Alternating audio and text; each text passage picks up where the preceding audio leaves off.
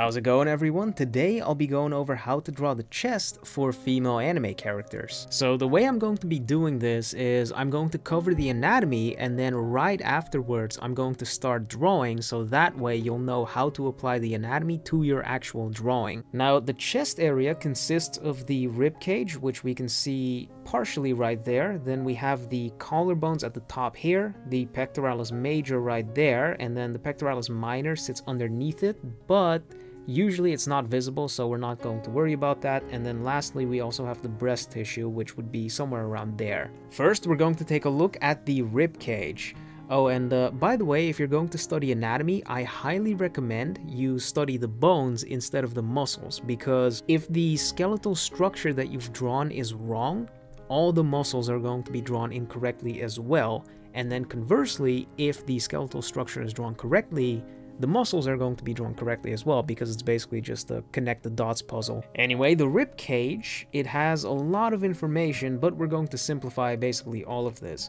So the only things we really need to pay attention to are this egg-like shape. The bottom of it is flat, and then the top is the least wide part. The widest part of the rib cage is around halfway down. For simplicity's sake, we'll say it's halfway. And then slightly below that halfway mark, we have this opening. This thing here is called the sternum, and it's what the chest muscle is attached to, but it's basically just a center line that goes through it, so that's how we're going to draw it. Then here's also a 3/4 view. It has that same egg shape, with the widest part being about halfway down. And then one more thing to pay attention to is that the sternum is actually not going straight down, it's at a slight angle like that, and then from here it goes back down. If we want to draw this opening, we do it like that, and then it goes in like that, and then we have a simplified rib cage. One very important thing I need to point out though is that these ribs can't move, so for the purposes of drawing you can ignore all of these gaps and instead think of the rib cage like it's just one solid block of bone. And the reason why I point this out is because we know that in perspective, if you draw a box, all of these parallel lines on the box are all going to be pointing towards the same vanishing points. So if the rib cage is just one solid block of bones, that means that it follows the same rules as the box. So for example, if we have a rib cage like this, all of these lines are going to be going towards the same vanishing points. And this means that if the rib cage gets tilted in any way, every single piece of the rib cage has to follow that same tilt. Now we can finally get into the drawing. I'm going to do 3 views for this video. We have basically a front view, and then we'll have one from below. I'm just drawing the egg shapes that we looked at previously, and then I'll do one from above as well. So very similar shapes for all of them. Now first, for our front view, all of our perspective lines are going to be facing that way. We know the widest point is around halfway, and then we saw that the opening was slightly below that, so it's going to be right around there. Then from here we draw the sternum down to it. We draw that opening, goes back in like that. Also, one thing I didn't point out is that right here at the top there's an opening for the rib cage as well. We have the spine here in the back and then the sternum in the front.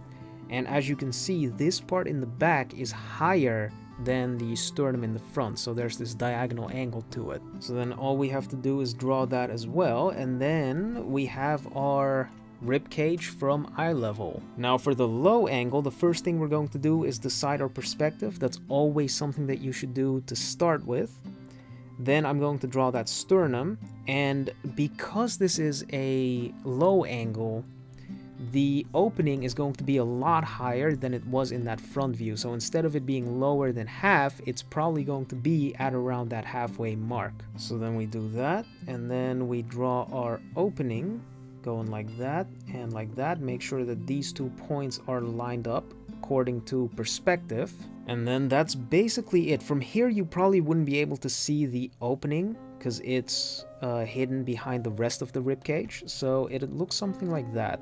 And then our high angle, I want this one to be a bit more from the side, and because we're looking at it from above, we're going to see more of that top plane of the ribcage, and then that opening at the bottom is going to be a lot smaller. Draw the sternum, and then it's probably going to go down until all the way there, and then from here we can draw the rest of the ribcage. Next up, we're going to draw the collarbones, which are right up here, right above the first rib of the ribcage, and these things help the shoulder move. So whenever you move the shoulder up, the collarbones move up as well, and they're right underneath the skin, so you can feel them and you can see them as well, making them a really good landmark for our chest drawing. Also, looking at them from above, they have this kind of curved shape to them, which is really good for us because it serves as kind of a contour curve. If you've ever tried drawing stockings, you'll notice that if you draw them this way, it makes the leg appear like it's coming towards us, and if you draw them going this way, the leg is going away from us. And the collarbones function the same way. If we're seeing the collarbones like this, it means we're looking down on them, and if we see them like this, it means we're looking up at them. Now, to draw the collarbones, it's actually a pretty simple shape. Something like that is good enough, and they actually have a similar width to the actual rib cage, so if you just measure it out like that, that should give you the correct width. Now for our low angle, they have this curved shape to them, like I said, which will make it easier for us to show that we're seeing them from below. And then for the high angle, the same thing, and also make sure that these things follow the same perspective lines. Now that we're done with the bones, we can move on to the muscle, and our first and only muscle actually is the pectoralis major, which is this fan-like muscle that you can see here. It originates from the collarbone, as you can see here, the sternum right there, and then partially from the abs as well on this bottom part. For simplicity's sake, you can also say that it ends right here at the bottom of the sternum. All three of these sections then converge to the arm right here at this spot. And I don't really want to get into arm anatomy right now because that would make this video a lot more complicated. So you can just draw the arms as simple cylinders, which is what I'm assuming you're already doing, and then keep the shoulders as a sphere like that. Also, the arms sit further back in space than the front of the ribcage, so the pectoralis actually has to wrap backwards to it like that. This means that on the far side of the ribcage you can only see a very small part of the pectoralis, which on the close side, if I show it, would probably be this area right here, and then all of the stuff on this side gets hidden. And one last thing I should point out about the pectoralis, right here we have the shoulders, and then the arm, like I said, we're drawing that as a cylinder. The pectoralis overlaps the arm in this area right here, so if we show that with line work, it looks like this. So the first thing we should probably do now is add the arms as well as the shoulders. The arms I'm just going to keep as simple lines like this, and we're not doing anything complicated with the arm, they're just going to be resting towards the sides. Then to draw the pectoralis, first I recommend deciding where you're going to place them on the collarbones. They're slightly less than halfway through the collarbones. So then from here we can just roughly draw these shapes. Later on we're going to draw over them so they don't have to be too complicated. Then for our low angle, we're going to go from the bottom of the sternum up to there. And also, because these are female characters, you can keep these muscles very thin. If we were drawing male characters, you could have given them some more volume. Then for our high angle, it'd be somewhere around there, and then you can actually use these perspective lines to line them up as well if you want. So then we just draw them like that, and that means we're done with the muscles. And then lastly, we have the breasts. So the breast tissue originates on the pectoralis major, and it actually follows it all the way into the armpit. From here, they follow it in there, which means whenever the character moves their arms up, the breasts follow the arm. Also, they're affected by gravity, so even though they originate from the pectoralis major right there, they drop slightly below it. Something like that, and then the size, of course, affects how far they actually drop. So to start with, we're going to draw that two-dimensional base first, just so that we can actually get the position correct. Make sure you draw them going into the armpits like that. Now we've got the low angle. Drawing them from below is actually a lot harder than drawing them from every other angle, I think. Now, just rough them out like that, and then from here we're basically done. Lastly, we just need to add the volume on top. I need to be kind of careful with this because I don't want to get this video age restricted.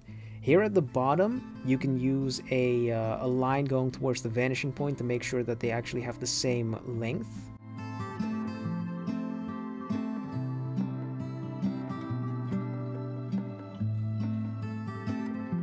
Alright, here's what we got now. I'm quickly going to clean up the rest of these drawings and then I'll check back in a second. Alright, and here's what we got. Now, of course, to do something like this, it's not just chest knowledge. You also need to know stuff about the neck, the shoulders, the arms, the back.